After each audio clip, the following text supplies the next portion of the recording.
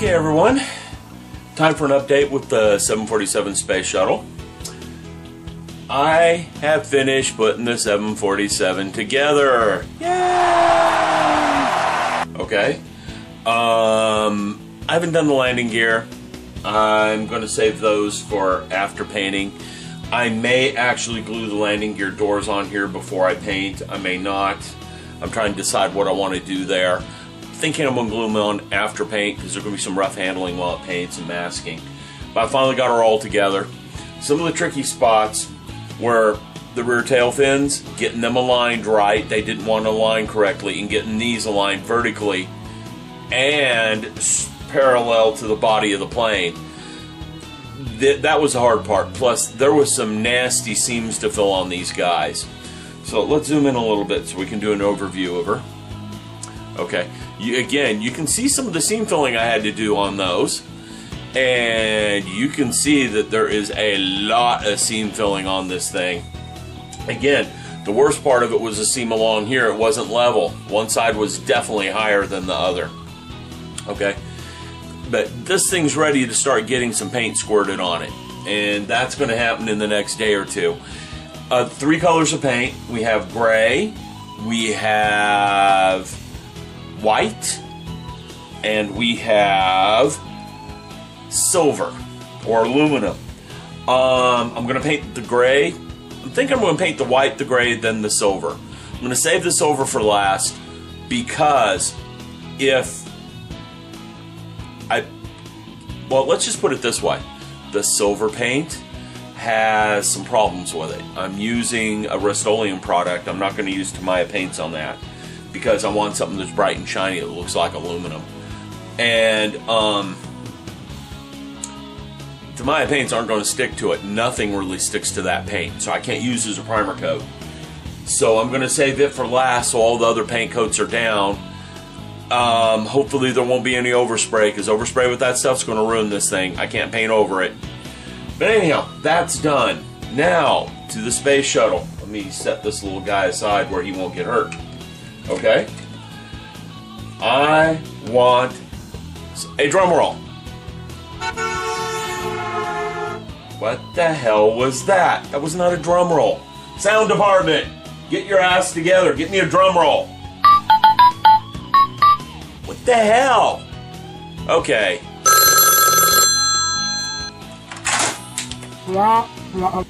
I asked for a drum roll. No. Give me a drum roll. Okay? Next time we'll have some issues. Get me a drum roll. There we go. And presenting the shuttle. She is done. All the paint is done. So, what I'm going to do is in real time, I am going to unwrap this. Okay?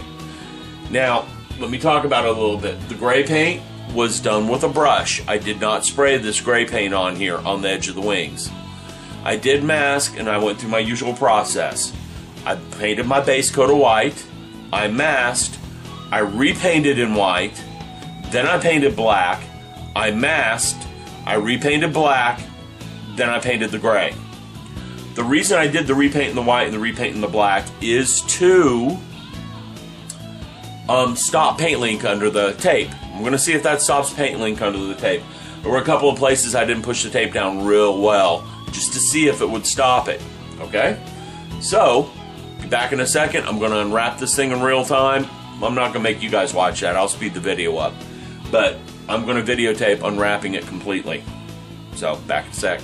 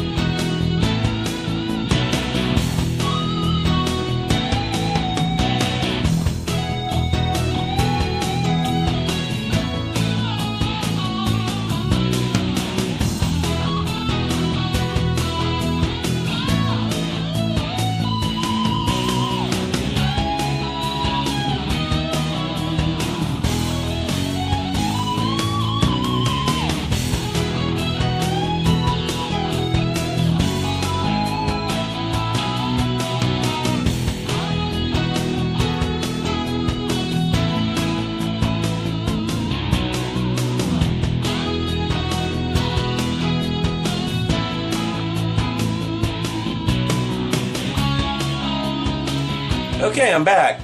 Now, is it good? Would I need to hear this sound? Or should I hear this sound? Well, time for the video that you guys can actually see. Some of you probably paid attention during the untaping, okay? So let's zoom in on the star tonight and let's take a look.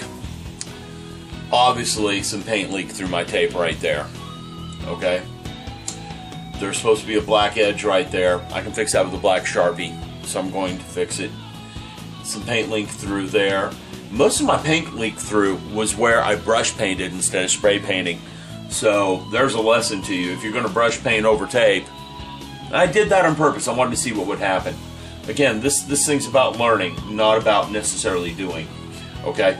So everywhere I brush painted, there were paint leaks. For sure.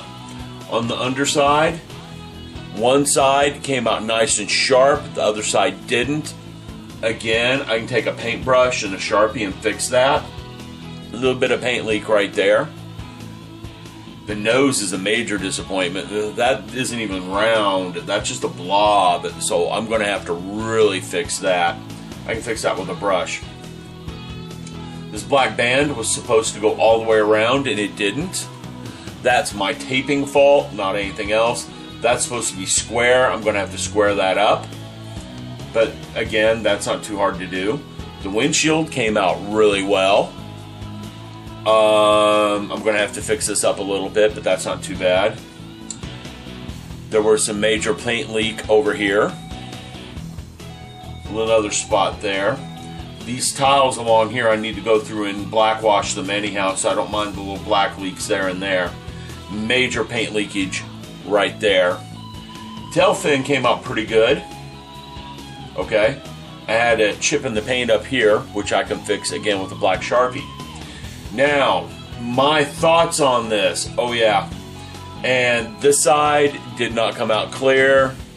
This side over here came out clear. So I'm going to have to fix that up too. Now, my final thoughts on this. This doesn't get the wah-wah sound, you know, the loser sound. Primarily for a couple of reasons.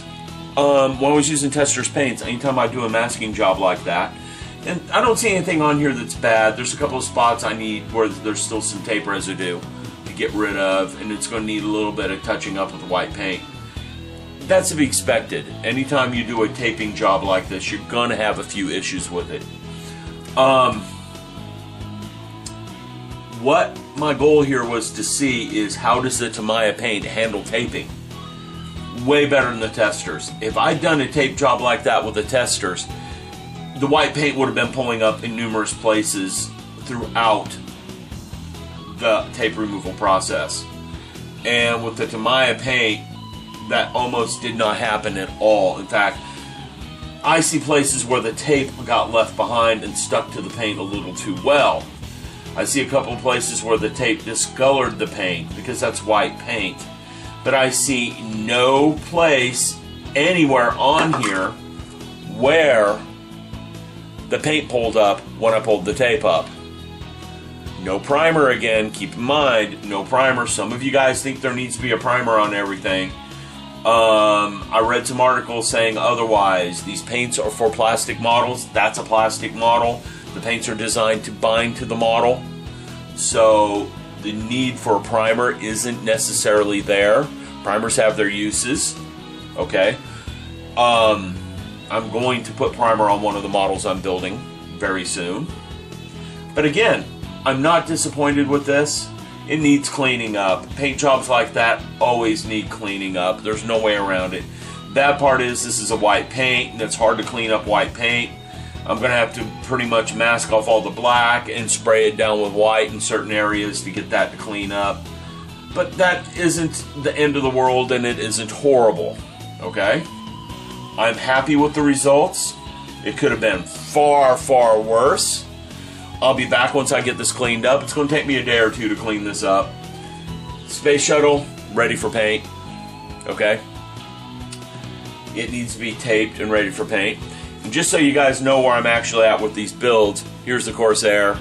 The body is almost done with all seam filling. I have 1 or 2 little tiny spots to do seam filling on. This one, way happier model than this POS. Don't want to cuss on YouTube. Look up POS, you'll know what I'm saying. Okay? This thing has just been a major pain. I am glad it is together. Not completely together. I still got to do the landing gear, but I don't think those are going to be a big deal on that. That thing's ready for some paint.